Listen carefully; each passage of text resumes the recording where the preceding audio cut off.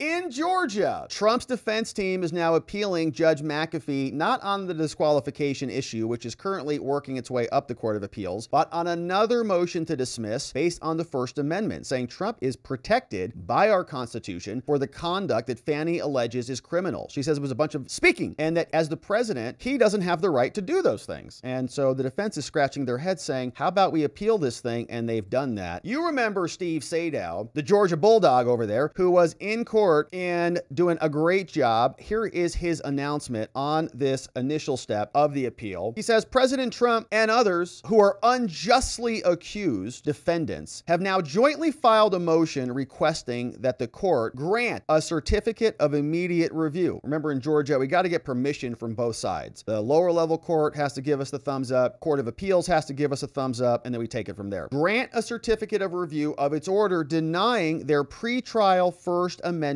challenges, which the defense submitted. We covered that here previously. Now, the motion, says Steve, powerfully expresses that this indictment from Big Fannie wrongfully criminalizes core political speech and expressive conduct that's all protected by the First Amendment. There is no democracy, says Steve, without robust and uninhibited freedom of expression. And for these reasons, among others, the court order is ripe for pretrial appellate review. This is what Sadow says. In the Big Fannie prosecution, Fulton County, Georgia, State of Georgia versus Trump, this is the motion for a certificate of immediate review appealing the denial of the motion to dismiss the case based on the First Amendment. Now, remember McAfee came out here, and on April 4th, he issued an order, and that order addresses whether the Constitution bars this indictment here under the First Amendment and under the Georgia Constitution. Now, while McAfee held that this indictment is not subject to a dismissal here, and that the challenge criminal statutes withstand Trump's challenges, he did say that apparently, and as applied, interlocutory appellate review of defendants' quote, vital constitutional protections, they say, is both prudent and warranted. And again, we're here in the middle of a criminal case, so we call this an interlocutory appellate review. Most criminal appeals come after the conclusion of a trial, but this, we're doing it in the middle because you can't redo the election, right? If Trump is bogged down in a criminal prosecution in the middle of an election, there are collateral consequences to that. So they say this is prudent. The Court of Appeals should accept this in Georgia because if successful, if they win, it would bar virtually every count of the indictment against virtually every defendant. Resolution of these issues is important. We need to get this settled before we have multiple lengthy jury trials with 19 co-defendants, which is down to 15. So both sides, now this challenge relates to core political speech, and it also relates to the 2020 presidential election. So it's free speech combined with a very important election. Now, while the defendants cited a plethora of U.S. Supreme Court cases that McAfee's like, whatever, no Georgia appellate courts have even addressed this, whether a Georgia statute can survive the criminalization of defendants' core political speech. We get some case law here, and they tell us that here's what Trump's argument is, along with the other co-defendants. They say that their challenged speech is core political speech related to an election, right? Fannie said that there was a conspiracy. Trump said a bunch of things that led to a conspiracy. No, that's not criminal language. That's political speech. Now, other than Trump's speech that led to this so-called conspiracy, the indictment does not challenge or point to any other activity that subjects them to prosecution. And even if the indictment alleges that the speech was knowingly or willfully false, which is what the law requires the court to assume, their speech is still protected by the First Amendment. Again, other than saying that the defendant's speech violated some criminal statutes, the indictment does not specify what other criminal conduct, aside from the speech, was committed here. It's just speech. Like, that's the actual conduct. Now, based on more than 45 mostly U.S. Supreme Court cases and other historic precedent, the defense believes that their arguments are well-founded, and they fall squarely within the almost absolute First Amendment protections in the context of other core political speech in the context of the 2020 election. Now, there are no cases cited by this court or by Fannie in which a statute that criminalizes core political speech survives First Amendment strict scrutiny. So there's no other good examples. Thus, what appears to be a sui generis finding in the April order, like of its first impression, based on a novel legal theory by the state, cries out for an immediate review. So the judge, this is the first time you've addressed this. This is the first time time, this has been brought up in Georgia, and so it is subject to review. We need another court to take a look at this thing and make sure that we're okay here. Now, importantly, they say McAfee's order questions without finding whether the speech alleged in the indictment was in fact political. He's like, I don't know. McAfee said, the defense has not presented, nor is the court able to find any authority that the speech and the conduct alleged is protected speech. But the deluge of case law cited by Trump does plainly characterize the speech alleged in the indictment as protected. Like, read the cases, Judge. Now, the court is aware, however, and they're correct, that Georgia appellate courts have not directly addressed this, especially as it comes to challenges made under the Electoral Count Act, like the type of speech is about the election, about the Electoral Count Act, like one of any cases on point to that. And Georgia appellate courts have not addressed this at all. So the legal question about the nature and the characterization of the speech at issue is outcome determinative, meaning it's going to dispose of this case. We're going to have a decision if we decide this legal issue. And so the question of what type of speech is targeted in the indictment and in the statute, it demands review. Whether the statements in the indictment are political in nature is a question of law for the courts to decide. And how do we decide that? Well, courts are compelled to examine statements, and they're determining whether they're a character of which the principles of the First Amendment apply. For example, in the criminal context, quote, a prosecution motivated by a desire to discourage expression that's protected by the First Amendment is barred, and it must be enjoined, irrespective of whether the challenged action could possibly be found to be unlawful. Saying numerous other decisions rendered in related First Amendment contexts also illustrate the legal nature of speech characterizations. How do we quantify the speech? And it's a tough question that we have to analyze, and that's why the Court of Appeals needs to hear this. Additionally, the court says that there is a broad principle that there is, quote, speech integral to criminal conduct, fraud, or speech presenting an immunity threat is not protected. There are exceptions to free speech. Now, again, the court and the state rely on only cases outside the context of political speech. It's not about political speech, the cases that they're relying on. And so they apply a lower standard other than strict scrutiny. As the Arneson Court, citing U.S. Supreme Court precedent, makes clear, political speech is in the context that is subject to strict scrutiny review, the highest level of scrutiny under our jurisprudence. And in this context, the speech at issue about the 2020 election is absolutely protected because the sole criminal allegations are premised upon the speech itself. So we need the Court of Appeals to help us figure this out. And in this context, this, quote, integral to illegal conduct exception just does not apply here. And neither the state nor the court wrestled with this context. The best understanding of integral to illegal conduct exception is this: when the speech attempts to cause or makes a threat to cause some illegal conduct, right? It's the conduct. The speech relates to conduct, like it's solicitation of drugs, but there's drugs there that you're going to solicit to buy. So it's going to transfer the drug, right? There's an underlying conduct. It's not just solicitation. Now, or like solicitation of prostitution, same thing. There's an act there that you're about to go engage in. It's not just the thing. It's like murders, fights of restraints of trade, child abuse, discriminatory refusal to hire. Okay, those are the types of speech that are in furtherance of illegal conduct. That's not what Trump has done here. But the scope of these restrictions must still be narrowly defined. Now, nowhere in Fannie's indictment, nowhere in the April 4th order, does anyone point to any illegal conduct other than the prohibited speech itself. So it is a statute that criminalizes speech. That's illegal. Now, our review also reveals none, but rather Fannie says that because it pled that Trump's speech allegedly violates other statutes, it's integral to those statutes. Now, this is novel. It's purely circular, and the theory needs to be vetted by the higher courts. For if it is accurate, then any First Amendment challenges are dead on arrival, and they can never support a demurrer in Georgia, which is the challenging of the indictment. That's because to hurdle the First Amendment barriers to speech, the high barriers, all the state would need to do is just say, oh, it's a RICO violation. There you go, no protections. Now, if that's the case, and this court seems to think it is, that would vitiate First Amendment challenges all over the place. And this is not appropriate. It's core political speech, and this court already recognized the clear importance of the vital constitutional protections at play. And so Trump's First Amendment challenges are of paramount concern for both the efficient resolution of this matter and for the protection of Trump's First Amendment rights. This is especially true given that there's very little guidance on this, and this is why the Georgia Court of Appeals needs to hear this case. Respectfully submitted to Judge Scott McAfee by Christopher S. Anilwich from Georgia and other defense attorneys like Steve Sadow, Ashley Merchant, boom right there, and the amazing defense attorneys on the RICO case, all seen here. here. So that got submitted in, and what we're waiting for now is for Judge McAfee to grant permission to say, okay, great, you're right, this is a novel issue, it's a complicated question of law, there is no precedent here, and so permission granted, why don't you take that up to the Court of Appeals, and then we'll see if the Court of Appeals ultimately accepts that. But again, we're waiting for one of these appeals to take, because if it does, then there's a question about whether the underlying prosecution is stayed, held in abeyance until we get conclusions on these, and then that would postpone the Georgia trial until certainly beyond the election. So we're going to be here continuing to cover this, my friends. We've got Vivek here, who has a little bit of optimism to share in the face of all these prosecutions, saying that if people can just compare side by side Joe Biden's performance versus Donald Trump's performance, it's pretty easy to see who's competent, who's capable, and hopefully our fellow Americans recognize this, see this, and vote accordingly. The unique part of this election, this is historic, and I just want to say this on a positive note. We only get this once in a century where voters get to choose between two presidents who have both been the president before. That doesn't happen usually. It was Grover Cleveland the last time around. So that's a unique opportunity in this election that voters have at the top of the ticket to say, it's not a challenger to Biden who's offering you hopes and dreams. It's a challenger to Biden who's already done it. Compare 4 years of Trump to 4 years of Biden. That's a once in a century opportunity. And if voters seize that, I think we can have a landslide that unites this country. That's what this country needs. And as Donald Trump has said, and I love it when he says this, success will be our vengeance. That's right, how we're going to be the party. Biden promised to unite the country. He didn't do it. That's what Republicans are going to do this year. And I think that's how we're going to make our nation greater than it's ever been before, so that our best days are still ahead of us. I truly believe that. All right. So shout out to Vivek with a little bit of optimism and positivity there. I think these people are exposing themselves. I think that they've bitten off way more they can chew. You know, if somebody did something criminal, you don't have to have a whole public relations campaign to do it. You don't need to have Liz Cheney come out and have 8 different book reports that she has with Benny Thompson to fake a narrative for the whole country to buy. They know they're illegitimate. They know they lack credibility, and that people are waking up, so they're freaked out. They're using all their last levers of power in order to get this thing worked out. It's like that end scene at Terminator with the T-1000 flailing around, and they're just trying to escape the momentum here because people are recognizing how corrupt and partisan these all are. We see it, and more people are seeing it every day. And we're going to be here continuing to cover all of this litigation throughout the election season and beyond, and we're grateful that you join us. Thank you so much for subscribing. Thank you for liking this video, for sharing it with a friend or family member, for inviting them to come join us for our live streams. We also have some great links down in the description below, including watchingthewatchers.locals.com, our members-only community, where we do live streams in the morning, streams on Saturday. We have an amazing community there. We talk about a bunch of other stuff that we can't get to here, and we would love to see you join us. So come check us out, watchingthewatchers.locals.com, my friends. We'll see you over there, and we'll see you back here on the next one.